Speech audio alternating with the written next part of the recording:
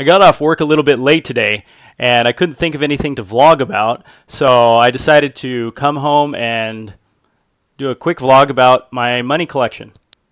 I put my foreign currency display right above my TV here, and in the middle there's a Thangka painting from Nepal I bought from a friend of mine whose family owns a shop that has them.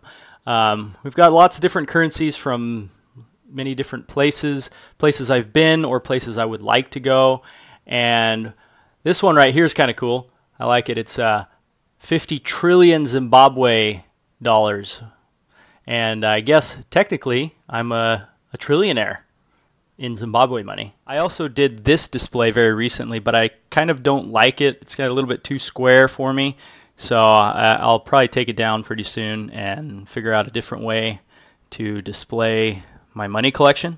These are some of the currencies I don't currently have on display. Some of them are duplicates, and some of them are a little bit too old, so I don't want to display them and ruin them.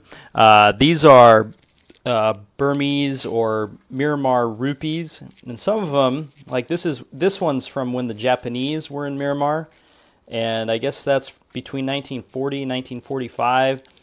Some of these are pretty old. Here's some Nepali rupees. I'm not sure how old these are. A friend of mine gave them to me, and yeah, just some of the other currencies I haven't displayed them yet.